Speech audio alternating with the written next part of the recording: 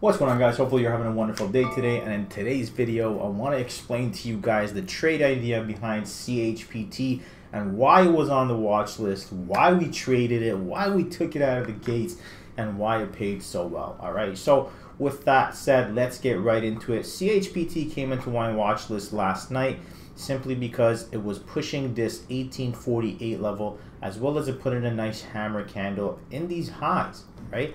So come into the pre-market, as I have my watch list prepared the night before, I come into the pre-market and I continue to look at those levels, right? You can see that this 1848 level was an area that was still being respected in the pre-market, right? The resistance is there. You can see it was respected, resisted. So we knew that if we broke this 1850 level, the chances of this pushing up to the next area of resistance was very likely. What's the next area of resistance? Well, on the daily, we have this 1932 area that we can take advantage of. And then above that, obviously, there is this 21 level. All right, so 1930 was the first area of target that we were kind of looking at to take advantage of here. So once this opened, once the market kind of opened up here, we got involved right there out of the open at around 9:31, right when it opened. 1850 calls, it hit that trigger level and we got involved. And what you can see is on the flow, lots of calls, just total domination of calls just coming through here. Lots of bullish activity. You can see over 84% today just being smashed on bullish premium here. And we're going over to the analysis page. Take a look at this. Lots of bullish activity.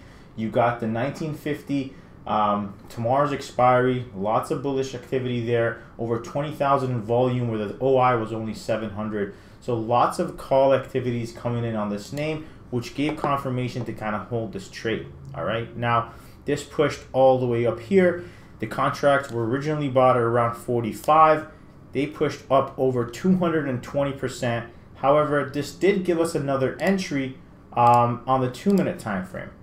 So what was that? Okay, I'm going to talk about it here very briefly. We know that we have all this bullish sentiment behind us, right? And now we can also see that we have this little bit of a flag or resistance being put in right here.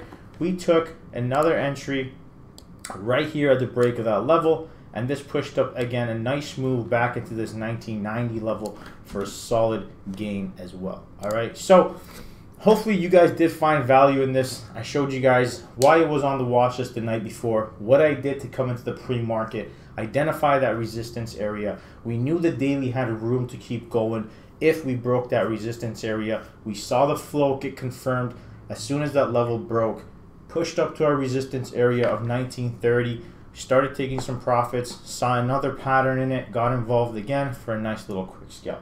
All right, guys, hopefully you guys can find value in this, replicate it in your own trading, and make your trading better. If you guys did enjoy this video, make sure you like and subscribe, and make sure you let me know what other videos you want me to make for you guys. Thank you for watching, and we'll catch you on the next one.